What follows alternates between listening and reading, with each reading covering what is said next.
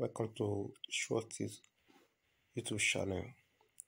I want to walk us through the history of cryptocurrency, how we journey through cryptocurrency, and how we journey through marketing and trading as a whole.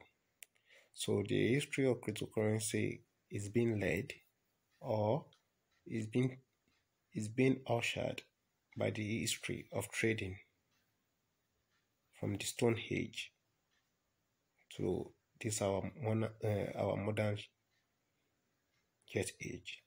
So just go with me through this video tutorial and get the main idea of everything about the history. Bitcoin has become all the rage. Some historians see it as the latest phase in the evolution of money. Many technologists are intrigued by the potential of its innovative blockchain technology. For numerous entrepreneurs, especially early adopters, cryptocurrency represents a once-in-a-generation wealth opportunity. However, it's also suffered numerous cybercrimes and market crashes, resulting in a chorus of critics warning that it's risky and perhaps a pyramid scheme.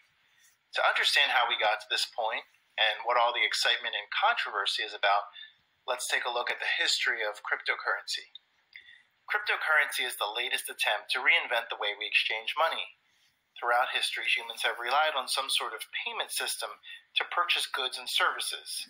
People initially used a bartering system, swapping things like livestock for grain. But this proved to be difficult and inconsistent to determine value. To remedy the inconvenience of bartering, intermediaries such as gold were used as a medium of exchange. Unfortunately, precious metals have a limited supply because they are difficult to produce. Thus, gold and silver were eventually replaced by government-issued currencies, or what's known as fiat, such as the US dollar and euro. But because it's easy to make a lot of paper money, fiat faces issues such as debasement and inflation. There has been one consistent theme regarding the evolution of payments. It's that people prefer payments that are convenient and transactional. Consequently, some economists and historians consider cryptocurrency the most important payment invention since gold. Bitcoin began the cryptocurrency revolution when it launched in 2008, but it had several earlier ancestors and developments that made it possible. The origin of cryptocurrency is, of course, related to the beginning of the internet, which revolutionized the world like nothing before. After all, if there was no global system of interconnected computer networks, cryptocurrency wouldn't be able to function. David Chaum is widely regarded as the earliest pioneer in cryptocurrency. In 1983, while he was a graduate student at Berkeley, he published a research paper that introduced the idea of an untraceable digital cash. Chaum is sometimes called the godfather of anonymous communication because he invented many of the cryptographic protocols that laid the groundwork for cryptocurrency. He believed that privacy was necessary for an open society in the internet age, but that government, corporations, and other faceless organizations couldn't be counted on to provide it. Therefore, it was necessary to create and encourage widespread use of strong cryptography and privacy tools. Chaum's ideology would help inspire the creation of Bitcoin decades later. Unfortunately, his ideas were way ahead of his time and struggled to gain adoption. DigiCash, the company Chaum founded in 1989 to make his vision a reality, declared bankruptcy, and he abandoned the project. Initially, there was great reluctance to utilize the internet for transactions. Banks and merchants were deterred by technical difficulties and legal uncertainties. The first true e-commerce transaction didn't happen until the early 1990s, when online merchants began listing products on the World Wide Web and accepting credit cards. In the mid-1990s, the dot-com boom began, and with it came the first working digital currencies. One of the first was eGold, founded in 1996 and backed by gold. It was unique compared to traditional payment methods in that it was purely digital in nature, and transactions were completely irreversible. It became hugely popular and had more than 5 million users. Although eGold was likely started with benevolent intentions, it quickly became a haven for criminals and was subsequently shut down by the US government. Silicon Valley entrepreneurs looked for new ways to improve online transactions. A major breakthrough came in 1998 when Elon Musk, Peter Thiel, and others founded PayPal. This worldwide online payment system supports money transfers over the internet and serves as a digital alternative to traditional paper methods like checks and money orders. PayPal remains to this day a very popular and successful way of sending money in cyberspace, although it now faces growing competition from Google Wallets, Apple Pay, and others. While both eGold and PayPal helped facilitate online transactions, they lacked many of the characteristics of cryptocurrency. For one thing, both represent a claim of value. eGold was a digital representation of gold, while PayPal was a digital transfer of fiat, or currency. A cryptocurrency, by contrast, is a value itself. Additionally, both eGold and PayPal were managed by a central authority coordinating transactions. Cryptocurrencies, on the other hand, are decentralized, meaning there's no middleman that coordinates transactions between two parties. Still, eGold and PayPal were important precursors to Bitcoin because they demonstrated the ability to utilize cyberspace to transfer funds and make purchases. Now, around the same time that these online payment systems launched, a group of NSA researchers published a paper in a law journal that outlined a system very much like Bitcoin, in which secure financial transactions were possible through the use of a decentralized network. In 1998, two computer scientists took this concept a step further. Nick Szabo designed a mechanism for decentralized digital currency he called BitGold. Szabo proposed using smart contracts, which are digital contracts that cut out the middleman using computer supervision. He later worked with Bitcoin's founder to help Bitcoin get off the ground. Meanwhile, Wei Dai outlined the basic principles of all modern-day cryptocurrency systems in a paper entitled B-Money, an Anonymous Distributed Electronic Cash System. Neither BitGold nor B-Money were ever implemented, but they are widely regarded as direct precursors to Bitcoin's architecture. In fact, Dai's work was cited in Bitcoin's proposal. As a tribute to Wei Dai's contribution, the smallest unit of a now popular cryptocurrency known as Ethereum is called the Wei. Despite these breakthroughs, though, it would take another decade before the idea for cryptocurrency became a reality. Enter Bitcoin. Although Bitcoin isn't the first proposed cryptocurrency, it's notable because it's the first working cryptocurrency. Equally important is the trailblazing record-keeping technology that it introduced to the world, namely blockchain. Bitcoin's history begins on Halloween in the year 2008. October 31st, 2008 was the day that Satoshi Nakamoto published his white paper, which outlined his vision for this new currency and technology. Nakamoto proposed a purely peer-to-peer vision of electronic cash that would allow online payments to be sent directly from one party to another without going through a financial institution. Only 8 pages long and distributed for free online, this white paper began the whole cryptocurrency and blockchain frenzy. The launch of Bitcoin occurred in the midst of the global financial crisis of 2008, and that's probably not a coincidence. The public had become very distrustful of the government and big banks to manage their money, which opened the door to a new way of doing things. Nakamoto offered a forward-thinking way to change long-established financial protocols. Using Bitcoin, funds could be potentially transferred instantly, anonymously, and without middleman fees or government oversight. Many and varied successful people took notice of this and wanted to be part of it. Nakamoto's fame spread so far that he was even nominated for the Nobel Prize in Economics in 2015. Now you may be wondering, well, who is this visionary and where did he come from? This is where the history of cryptocurrency turns into something of a mystery novel. Nakamoto completely disappeared shortly after launching Bitcoin. No one really knows who Bitcoin's founder is. The name Satoshi Nakamoto is believed to be a pseudonym, and his identity remains a mystery. He could be a she, or he could be a group of people. Although there have been many rumors, claims, and debates about who is Nakamoto, his identity has never been adequately verified. Adding to the mystery, Nakamoto has not accessed his Bitcoin wallet, which contains over 1 million Bitcoins, placing its value in the billions of dollars. Before vanishing, Nakamoto appointed a successor, Gavin Anderson, a software developer who helped build Bitcoin's original coin. Nakamoto's parting words in an email stated, "I've moved on to other things. It's in good hands with Gavin and everyone." Anderson later founded a non-profit organization called the Bitcoin Foundation, which helped further develop and publicize Bitcoin. In homage to Nakamoto, the smallest fraction of a Bitcoin that can be sent is known as a Satoshi. Bitcoin came to life on January 3rd, 2009. That's the date of the so-called Genesis block, or the first block of transactions published on the Bitcoin blockchain. The first block also includes text from Nakamoto noting that failure of traditional banking. Cryptocurrency was no longer just an idea at this point. Now Nakamoto's dream was a reality, but it took time to turn the fledgling technology into a robust, anonymous, decentralized payment system. Initially, Bitcoin had no monetary value.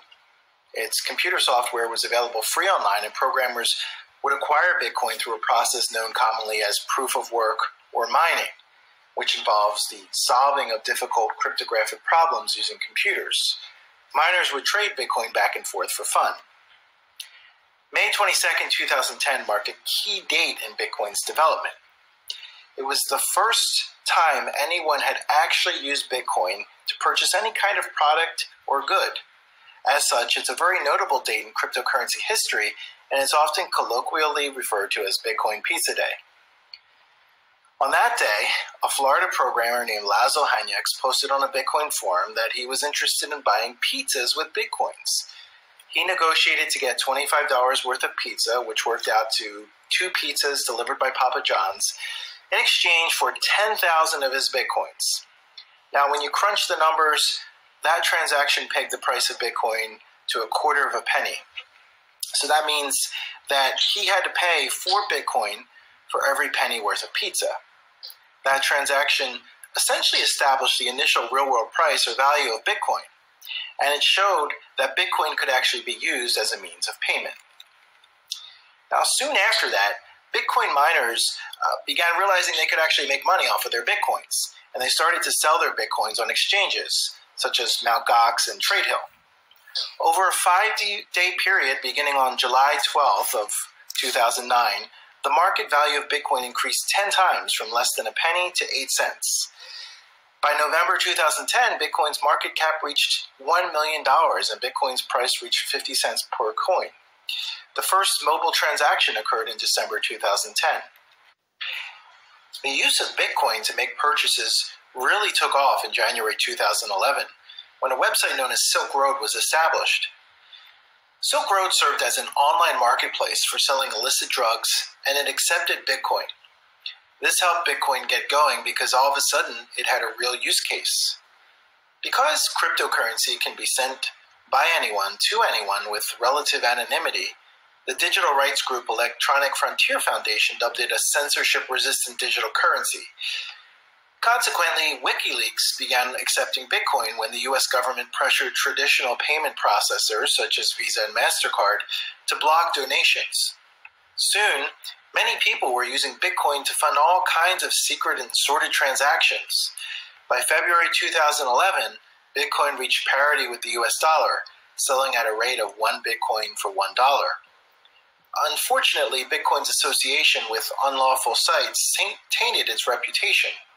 Despite Silk Road ultimately being shut down by law enforcement, and many legitimate businesses now accepting Bitcoin, to this day Bitcoin is often stigmatized in the media as a currency that only criminals use to buy and sell illegal things. But publicity is publicity, as they say, and this saying certainly proved true for Bitcoin. Following an article published by Gawker about Silk Road and Bitcoin, Bitcoin's price skyrocketed. If it catches on, Time magazine predicted in an April 2011 story, Bitcoin might pose a threat not just to governments, but to payment processors as well. Bitcoin hit almost $30 in June 2011 before falling and ending 2011 valued at just over $5. Thus began a trend in price volatility. which remains present to this day. And Bitcoin's increasing media coverage and rising price began to catch the attention of other tech entrepreneurs who saw the potential to make money from cryptocurrency. For the first couple of years of its existence, Bitcoin had been synonymous with cryptocurrency because it was the only cryptocurrency. It wasn't until 2011 that other competitors appeared, such as Litecoin. These alternative coins, or altcoins as they're often called, were forks of Bitcoin using its open source code and were intended to improve upon certain elements of the Bitcoin design, such as speed or anonymity. There are presently thousands of cryptocurrencies, but Bitcoin remains by far the leading one in terms of recognition and market cap. The next 5 years, from 2012 to 2016, brought about major growth for cryptocurrency, coupled with several significant setbacks. First, some of the highlights. In 2012, WordPress became the first notable online merchant to accept payment in Bitcoin, and they were eventually followed by other major retailers such as Microsoft, Overstock.com, and PayPal. This was considered to be the first step towards cryptocurrency becoming widely accepted internationally as a legitimate payment method. In total, during this period, an estimated 160,000 merchants accepted Bitcoin. Bitcoin also became part of pop culture. Popular network TV shows such as CBS's The Good Wife featured storylines involving Bitcoin. In 2013, the world's first Bitcoin ATM opened in San Diego, California, and there are now thousands of cryptocurrency ATMs worldwide. On November 28, 2013, Bitcoin passed the $1,000 mark per coin. This was quite remarkable because that one Bitcoin that was worth only a quarter of a penny 4 years earlier and used to buy a pizza was now worth $1,100. Bitcoin's market cap had surpassed $1 billion, and its network was moving more money than Western Union. Wall Street and U.S. government officials began paying more attention to cryptocurrency. A Bitcoin ticker was added to the Bloomberg terminal so that Bitcoin's value could be tracked in real time. A U.S. court opined in a ruling, it's clear that the Bitcoin can be used as money. It can be used to purchase goods or services. Federal Reserve Chairman Ben Bernanke said, virtual currencies may hold long-term promise, particularly if the innovations promote a faster, more secure, and more efficient payment system. Prominent venture capitalists and entrepreneurs began entering the market. The New York Stock Exchange invested $75 million in Coinbase, which would become the largest United States-based cryptocurrency exchange. Meanwhile, the Winklevoss twins, Tyler and Cameron, launched a cryptocurrency exchange named Gemini, which would go on to become a top exchange as well. The brothers used a chunk of their $65 million legal settlement from Mark Zuckerberg, whom they accused of stealing their idea for Facebook, to invest heavily in Bitcoin a few years earlier when it was only $120 per coin. That daring investment ultimately made them billionaires. But not all the news during this period was good. There were also a number of setbacks for Bitcoin and cryptocurrency. One was environmental concerns. Bitcoin was drawing criticisms from environmentalists about the amount of energy its network used to process transactions. In response, two programmers, Sonny King and Scott Nadel, proposed using a new method known as proof of stake to reduce the processing power and electricity necessary to manage cryptocurrency transactions. Many cryptocurrencies developed since then utilize this more environmentally friendly method. Another big concern was cybersecurity. February 2014, the largest cryptocurrency exchange, Mt. Gox, was hacked, resulting in account holders collectively losing nearly 1 million bitcoins. The entire cryptocurrency market suffered. This scandal illustrates the costly risks involved with cryptocurrency and why critics sometimes liken it to the old Wild West. Bitcoin also encountered some legal obstacles during this time period. Thailand banned Bitcoin that same year, and more nations would follow.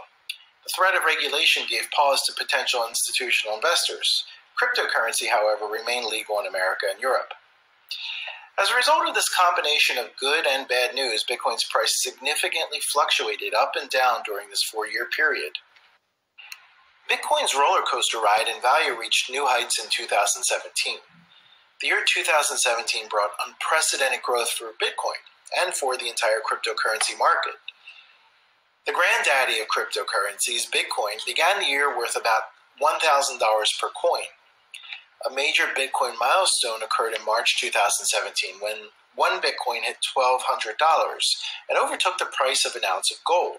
Bitcoin's price continued to skyrocket for the next 10 months as many new investors jumped in due to FOMO, an acronym that means fear of missing out.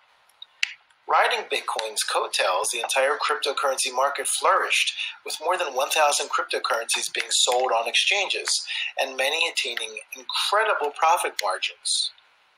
By June 2017, one Bitcoin was worth nearly $3,000, and the total market cap for cryptocurrency hit $100 billion.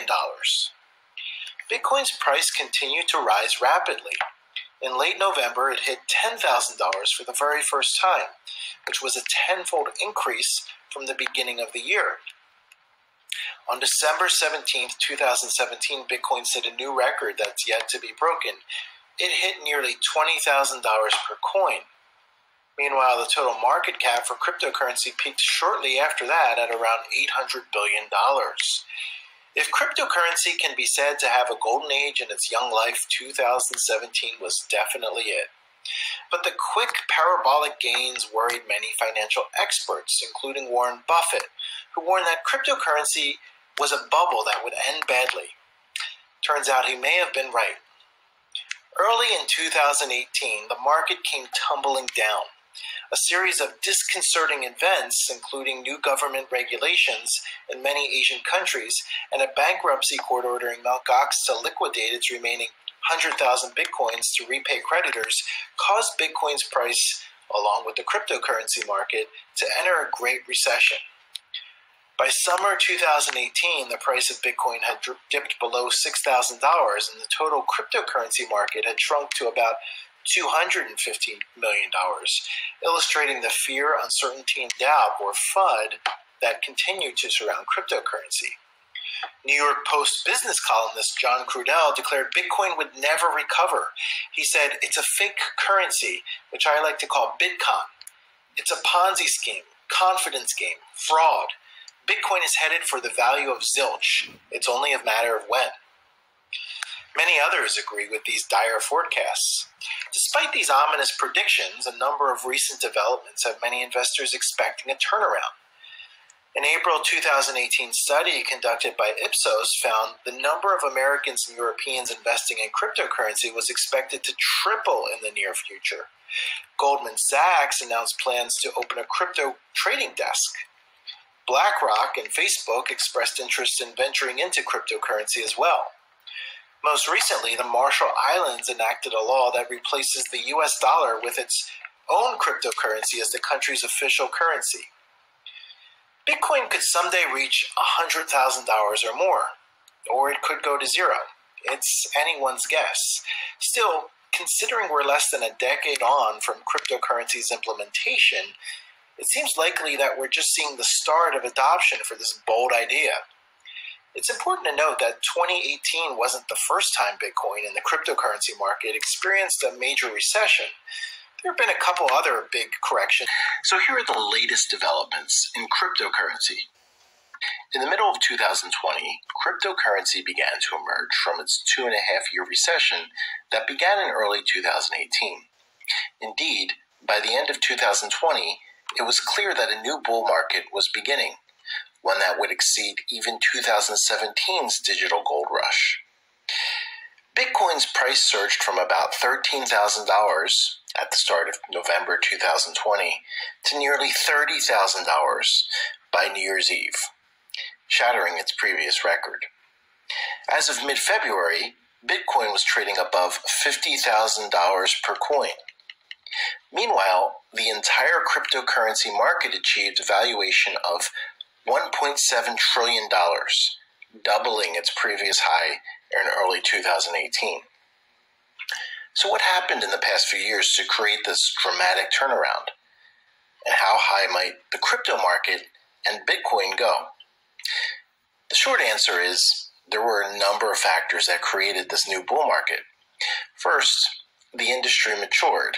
Back in early 2018, there were billion-dollar projects that were basically just an idea, but had no working product. These valuations were absurd, and smart money realized we were in a bubble and left. By 2020, many of these cryptocurrencies, which were based on vaporware, finally developed into useful working products. As a result, some cryptocurrency companies even formed partnerships with major companies such as Google. In addition, several new innovative projects emerged, particularly ones that focused on decentralized finance, or DeFi. Basically, DeFi involves crypto entrepreneurs recreating traditional financial instruments in a decentralized architecture, outside of companies' and governments' control. A well-known example of this is Aave. This was a project that began in 2017 under a different name.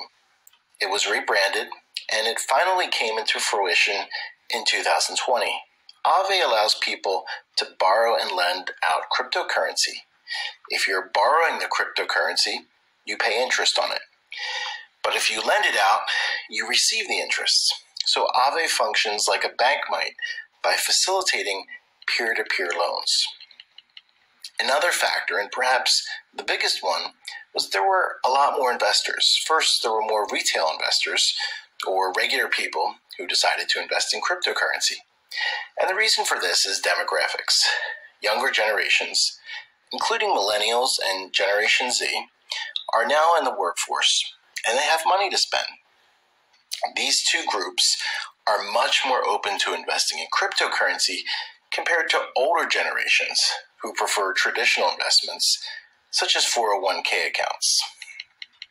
Secondly, a great deal of institutional money began pouring into cryptocurrency, particularly Bitcoin. Payment platforms such as PayPal and Square began allowing consumers to easily buy cryptocurrency.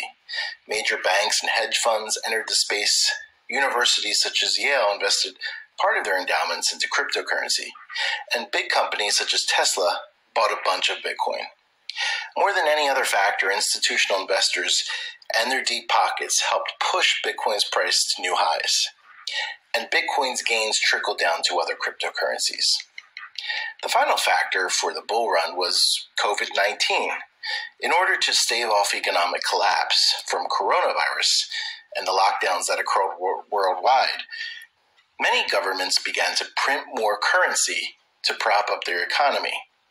In the United States, many people received stimulus checks from the government, and they invested that money.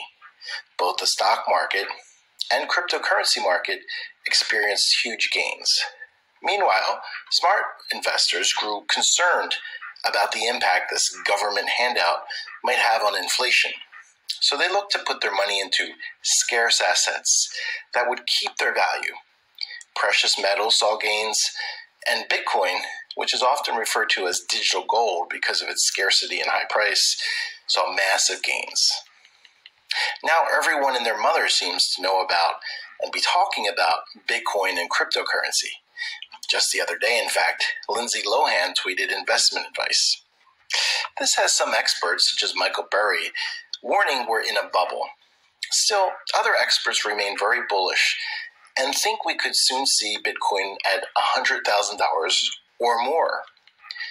While I personally feel pretty good about Bitcoin's prospects long term, say a decade from now, just be aware that it is a very volatile investment, and Bitcoin will very likely experience a big drawdown from its peak at some point. And as Bitcoin goes, so does the rest of the cryptocurrency market. That said, the peaks are impossible to predict. So if you're watching this video because you're new to the space and thinking of investing, be cautioned that anything you invest into cryptocurrency, you should be willing to lose. Perhaps. Having listened to all the tutorial by the professor, you can believe with me now that cryptocurrency is beyond what we are talking about. Now, I am on CoinMarketCap. Now, this is CoinMarketCap. You can see the trending of cryptocurrency, and you see the categories of cryptocurrency. We now have DeFi, Now I have DeFi. We have DeFi now. We have DeFi. We have NFT, among others. So let me show you.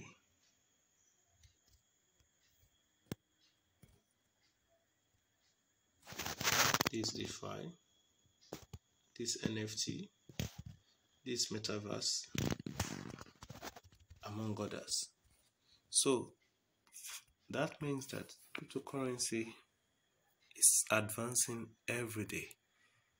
Bitcoin now, the current price of Bitcoin now, you can see is $42,000. This is the 24 hours trade. The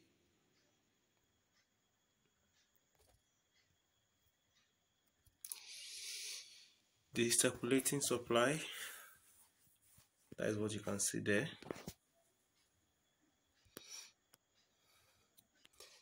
And many more things.